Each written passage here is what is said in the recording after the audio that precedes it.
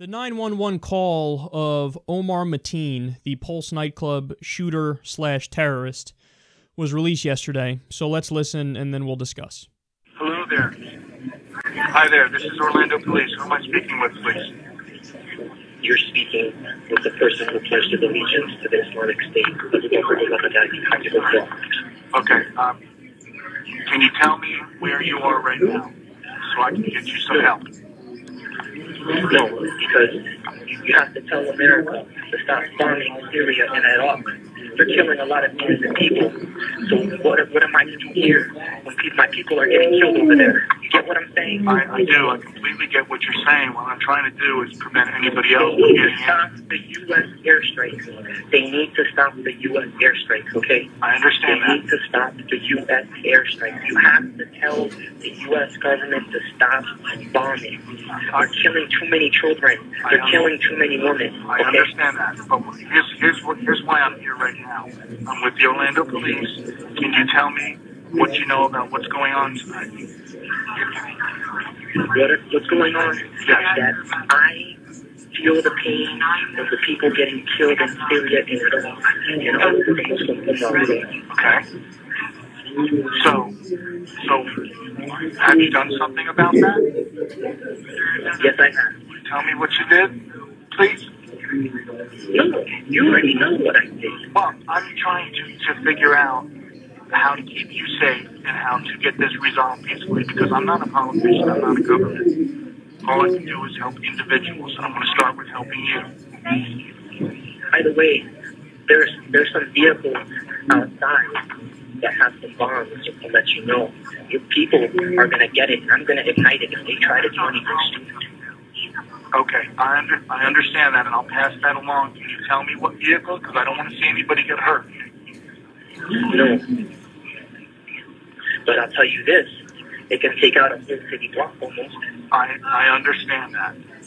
Tell me, in the club, do you have any injured people with you that you brought with you? I'm not letting you know nothing. Well, I'm trying to offer you help.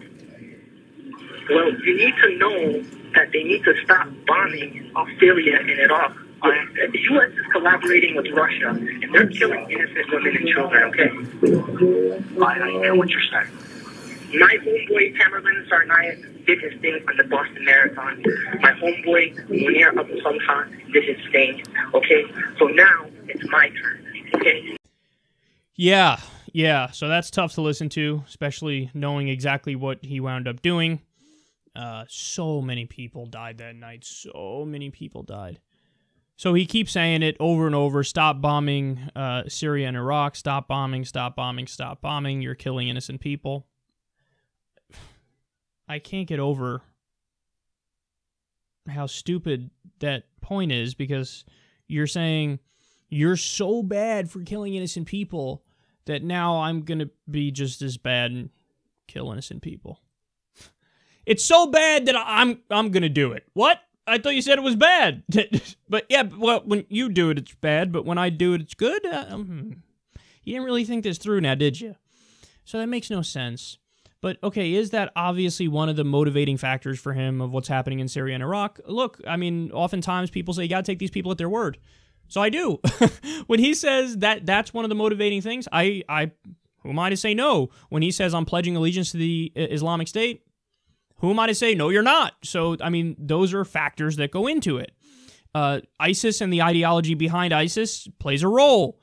What Ron Paul or the CIA would call blowback, I guess, plays a role, even though it's irrational. It's certainly not a justification for what he did, but it's saying, well, that's one of the factors that led him to do what he's doing. Now, he also just botches basic facts. Not surprised, because it's a murderous terrorist. He says Russia and the U.S. are working together in Syria. No, they're not. In fact, they're explicitly at odds, and that's leading to big international problems. You have Russia basically on the side of the Syrian government, and you have the United States more or less on the side of the rebels, certainly more so on the side of the rebels. And there's been huge problems with the United States and Russia and what's going on in there. So he botches basic facts. And also remember, we covered the story at the time. You want to talk about somebody who's deeply confused, Omar Mateen? Here's a guy who had pledged allegiance to ISIS, like you just heard right there, but in the past he'd also pledged allegiance to Hezbollah. What? Okay, for those of you who don't know why that's like weird, they're competing. So they're different groups, and one of them is a Shia group, and one of them is, you know, a Salafi jihadist, a Sunni fundamentalist group, that's ISIS. And they literally are fighting. In fact, they're fighting in Syria. So for him to, I pledge allegiance to Hezbollah. Anyway, like I said, I pledge allegiance to ISIS. So he doesn't know what he's talking about. He's, I mean, look, another way to look at this is he's at least partly off his fucking rocker. And then there's another angle to it as well. It didn't come across in that tape there, but reports at the time were he had frequented this gay nightclub where he went and he shot him up. So he could have been, and there are reports that he was closeted gay, and he had feelings of shame and guilt over that. Why? Because his dad is a known fundamentalist Muslim, and he, you know, poisoned him with fundamentalist Islam and made him believe gays are evil and terrible and wrong, and it's the worst thing ever. And then this guy, who's gay, he didn't know how to deal with those feelings, so, you know, it came out in some ways when he went to the clubs and whatnot, and then he snapped and killed him because he probably felt he was a self-loather of the first order. So all of these things probably played a role. I don't deny that to some extent, it's blowback, as he keeps saying, stop bombing Syria and Iraq, stop bombing Syria and Iraq, stop bombing Syria and Iraq. I'm sure that played some role, and we've seen this time and time again where there are many terrorists who, when they target the West, they say, yeah, this is in response for bad foreign policy on your part. I'm sure that plays a role. I'm also sure fundamentalist Islam plays a role in to the extent he pledges allegiance to ISIS, but also because he was reportedly closeted gay, and he ended up killing gay people. Why would you target gay people? You know, that also doesn't add up. Like, oh yeah, I'm mad about U.S. foreign policy, so gay nightclub is my target.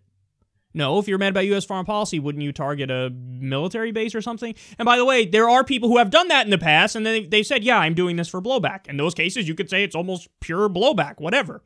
But in this case, it doesn't add up. So it might also be, here's another curveball to throw at you, it's possible he's saying this as a cover-up for the real reason, which is he's closeted gay, doesn't want anybody to know he's gay, you know, and as a result, because he's poisoned by his dad's fundamentalist Islam, and then he acts on it, and that's why he targeted the gay nightclub.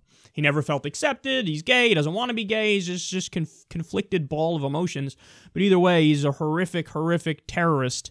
He killed so many people, and man, it was hard to even listen to that, knowing exactly what went down in that club on that night.